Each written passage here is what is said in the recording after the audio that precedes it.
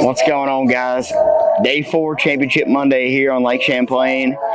Man, it's been an awesome week. I've overcame the stomach virus all the way here to Championship Monday. I'm feeling a lot better today. Gonna go out and try to catch 22 pounds of smallmouth, and it just means the world to me to make my 3rd top 10 on my rookie season of the Elite Series. I feel like I've had a really banner year on the Elite so far this year, with having a lot of good tournaments except one finish at Fork.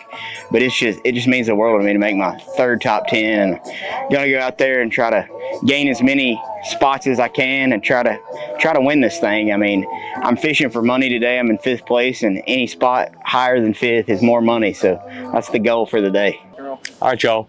Day 4 here in Plattsburgh, New York. We made it.